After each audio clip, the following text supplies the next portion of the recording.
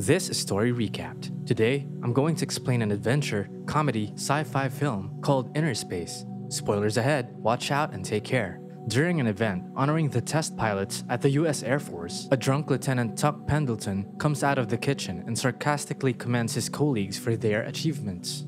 When Tuck crashes onto a display of airplane models, the men decide to bring him into the kitchen to keep him out of sight of the guests. Tuck gets into a fight with the other pilots, so the commanding officer, Pete Blanchard, comes in to break it up. A while later, Lydia Maxwell, who's attending the event as a journalist, comes in to take Tuck home. As soon as they get to Tuck's apartment, Lydia attempts to leave, but Tuck convinces her to stay by playing their favorite song. In the morning, Lydia tries leaving quietly while Tuck is still asleep, but Tuck soon comes out to stop her from getting into a taxi. He begs Lydia to stay, but she tells him that their relationship is over because it hurts too much to be with him. When Lydia gets inside the vehicle, Tuck complains that he stubbed his toe when he kicked the cab's door. Lydia says he's better off with a broken toe than a broken heart. The taxi soon drives away, leaving Tuck naked on the street and screaming for Lydia. 2 months later, Jack Putter visits Dr. Greenbush's clinic due to headaches, nausea, and shortness of breath. As Greenbush examines him, Jack tells him about his most recent nightmare. Jack recounts that he was working the registers at the market in his dream, but the prices were way higher than they were supposed to be. A red-haired woman buying the products calmly complained to him about the prices,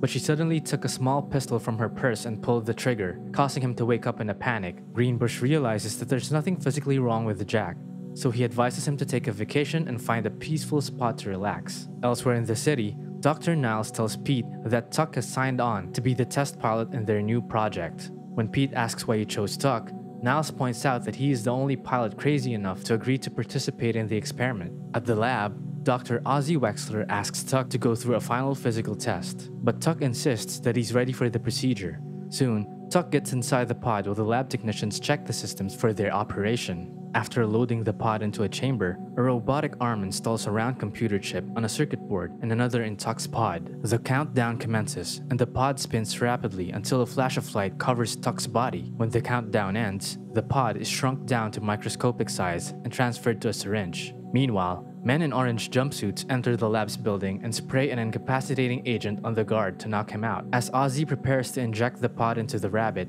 the intruders enter the lab and spray the lab personnel with the incapacitating gas. Soon, Dr. Margaret Kankert takes off her gas mask and takes the round computer chip on the circuit board. Ozzy hides in a corner behind some lab equipment, but Margaret eventually finds him. Ozzy grabs the syringe and runs, so Margaret contacts Igo on the radio and instructs him to capture Ozzy and get the syringe. Igo drives a car to chase after Ozzy when he sees him running out of the building, but the scientist evades him by jumping over the fence. As Igo continues to pursue him, Ozzy grabs a bike outside a house and rides it in the opposite direction of the traffic. Soon, Ozzy slams into a vehicle at a parking lot, so he goes inside a mall. Somewhere in the building, Jack buys a cruise ticket inside a travel agency for his vacation. When Igo spots Ozzy near the elevator, he shoots the scientist with a projectile from his finger. Ozzy gets inside the elevator and goes up one floor to avoid Igo. When the door opens, Ozzy sees Jack and injects him with the syringe. Igo sees Ozzy being surrounded by mascots after he drops to the ground due to his wound. Igo notices a man taking photos of the incident, so he steals his camera. Igo replaces his mechanical hand as he heads back to the lab. Later, Jack arrives at the supermarket to report for work. When Tuck regains consciousness, he tries to contact Mission Control to find out if he's inside the rabbit, but he gets no response. While Jack is working the registers, he is shocked upon seeing the red-haired woman in his nightmare. Somewhere inside Jack's body, Tuck activates the electromagnetic boosters, causing the cash registers to display the wrong prices. Jack starts to panic when his boss approaches him to find out what's wrong. The red-haired woman soon pulls out a pistol from her bag, but Jack realizes it's a lighter when she pulls the trigger. Jack starts hyperventilating after trying to swallow a handful of aspirin, so his co-worker slaps him in the face to calm him down. Tuck makes his way to Jack's eye and installs an optic sensor so he can see what Jack sees. Jack screams in pain after the device latches onto his eye. When Tuck gets a video signal on his screen, he is puzzled to see people he doesn't recognize. He soon realizes that he's not inside the rabbit, but a human when Jack stands up.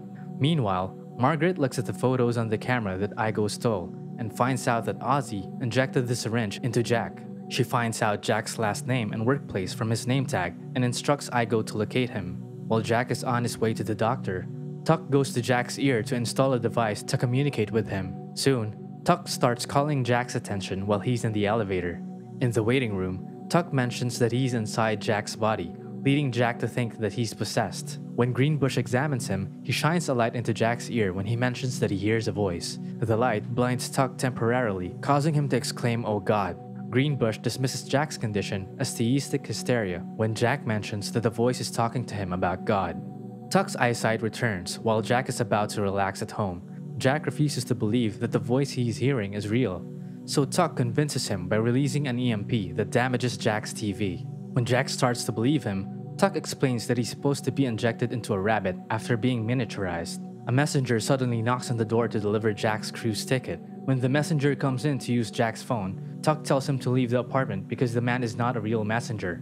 Jack attempts to run away, but the man pulls out a gun. Jack wrestles with him for the gun on Tuck's instructions and knees him in the groin. Jack's pulse rate increases as he flees from the apartment and hides from another thug. Tuck gets swept away by the bloodstream, so he releases a grappling hook to avoid entering Jack's heart and cuts a hole in the vein with a laser to leave the bloodstream. Soon, Jack goes to the lab and tells Niles that Tuck is inside him. Niles is pleased to hear that the experiment was a success because one of their goals is to establish visual and audio contact with the host. Niles talks with Pete privately to discuss their plan to get Tuck out, so Tuck enhances his audio signal to listen to their conversation. Tuck overhears that one of the chips was stolen, and they can't make a duplicate fast enough to retrieve Tuck before he runs out of oxygen. Pete stresses that they can't save Tuck, and the only thing they can do is draw out the people who stole the first chip. On Tuck's instructions, Jack takes Tuck's car keys and jacket from his locker and drives his red Mustang to Tuck's house. As soon as Jack arrives, Tuck asks him to take a chug of whiskey so that he can fill up his flask. Later, Tuck asks Jack to go to the mirror because Tuck wants to see what he looks like. After seeing Jack's face on the screen, Tuck realizes that he's too drunk to drive, so he asks Jack to slap himself until he gets sober. Meanwhile, Lydia tells her editor that a scientist working for a lab called Vectorscope was murdered at the mall. Dwayne surmises that something must have been stolen from the lab because the notorious dealer of stolen tech known as the Cowboy is on his way to the city. Jack heads to the newspaper office to look for Lydia, but Tuck sees her on the street, so he instructs Jack to honk his horn. Lydia immediately recognizes Tuck's car and starts berating Jack, thinking he stole it. Jack explains that Tuck is in trouble but doesn't tell Lydia that Tuck has been miniaturized. He claims that he's being held for ransom and they need the microchip from Vectorscope to get him back. When Lydia starts asking him details about the supposed abduction, Jack goes to the bathroom. When he comes out, Igo grabs him. Lydia attempts to shoot Igo with a taser, but she ends up electrocuting Jack, causing him to pass out. Igo carries Jack outside only to find out that his car is being towed, so he puts Jack in a refrigerated truck and steals it. Igo takes Jack near the Golden Gate Bridge to meet with Mr. Scrimshaw. Not far from their meeting spot, Lydia observes them as they prepare to leave. Inside the van, Scrimshaw tells Jack that he needs the chip inside the pod because he wants to take control of miniaturization technology. Lydia follows the truck closely while staying out of the driver's sight. While Scrimshaw is telling stories about his past, Tuck notices that the doors to the van are unlocked, so he starts motivating Jack so he would jump out when the truck slows down. However, Jack runs toward the door while the truck is still moving, so he ends up hanging on as the door swings open. Scrimshaw tries to bring him back inside, but he kicks him in the face. Lydia soon drives close to the truck so that Jack can jump into the car. When Jack manages to get both of his feet on the top of the windshield, he lets go of the truck and flops down on the car. Later, Jack and Lydia wait for the cowboy outside the hotel, where he always stays when he's in town. Lydia deduces that he might have the chip because he deals mostly in stolen technology. When the cowboy checks in, Lydia and Jack book the adjacent room so they can hear him if he leaves. Later that evening, the pair follows the cowboy to a club called the Inferno. After dancing and flirting with the cowboy for a while, Lydia informs Jack that Scrimshaw will pick up the cowboy in the morning to give him the microchip. She then instructs Jack to follow them back to the hotel.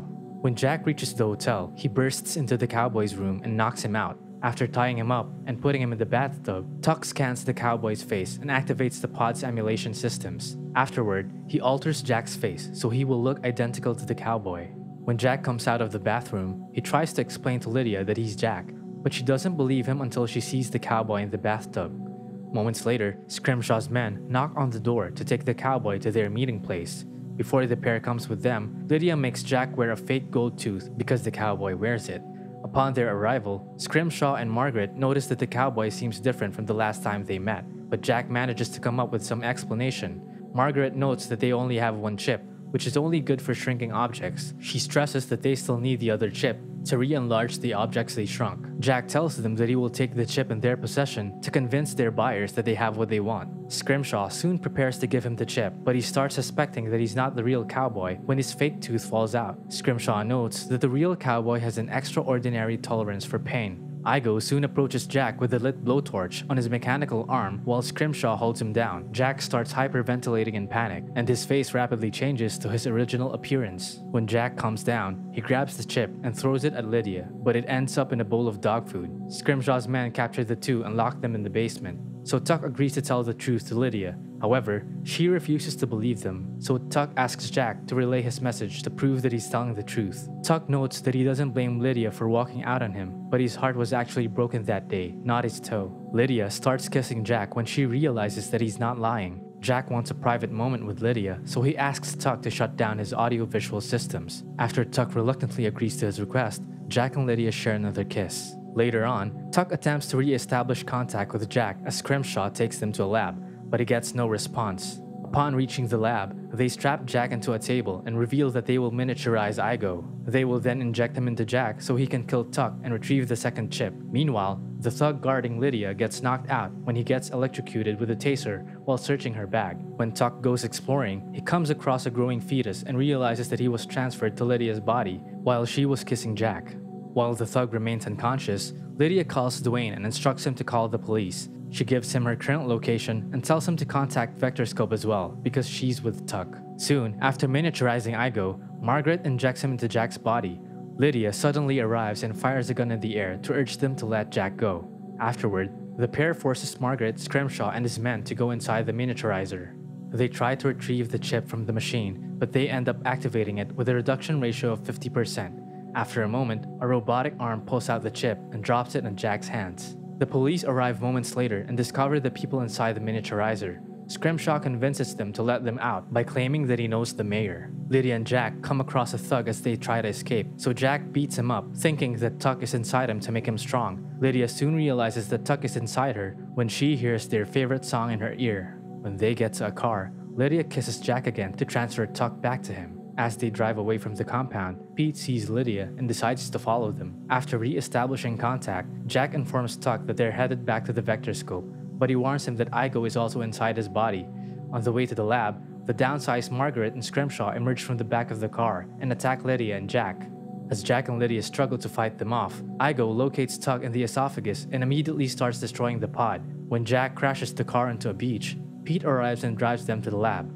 Meanwhile, Igo starts tearing down the air tanks, preventing Tuck from controlling the pod. The pod ends up hanging above a pool of gastrointestinal acid. As Igo drills on the glass of the pod, Tuck tells Jack that he might have a tumor to scare him and make him produce more acid. As his stomach acid accumulates, Tuck releases the pod, causing it to plunge to the pool, while Igo hangs on it. After seeing Igo's skeletal remains, Tuck informs Jack that he just digested Igo.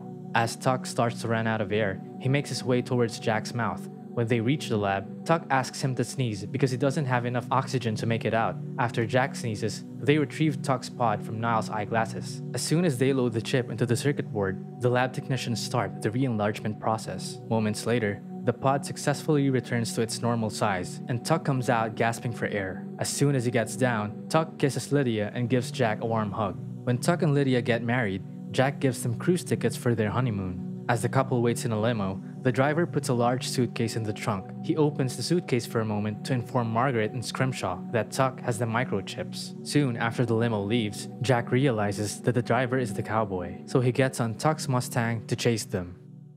Subscribe to watch more videos like this. Turn on notifications. And leave a like, it really helps the channel out. Thank you for watching.